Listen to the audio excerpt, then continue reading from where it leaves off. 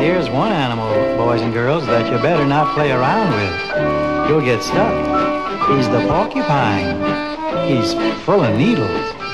Yes, he is. If you go from California to New York, yes, no matter where you go, you hear them talk. Visit any zoo someday, this is what you'll hear them say. Oh, the porcupine is pining for his pork. If you ask an Irishman from County Cork, when he's just about to take a little walk, since he's very sure of it, you will hear him soon admit that the porcupine is pining for his pork. In Nebraska and Alaska, many rumors grow.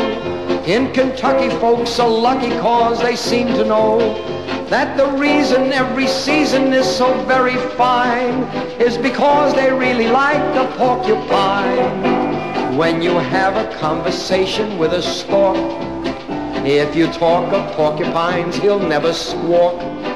But the thing he will confess is what all the others guess, that the porcupine is pining for his pork. When the porcupine is pining for his pork, he reveals this feeling to each chicken hawk. There is something in his eye that explains the reason why every porcupine is pining for his pork.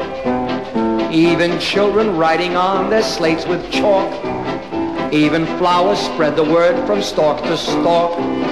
So no matter where you go, everybody seems to know that the porcupine is pining for his pork. If you go to North Dakota, it's the latest news. Take a boat to Minnesota, it's the greatest news. Both the sexes down in Texas talk of it all day. They discuss it all year round from June to May. Oh, he's so embarrassed he acts like a gawk. On this matter he would like to put a cork. He keeps saying, won't you hush, all this talk just makes me blush, when the porcupine is pining for his pork.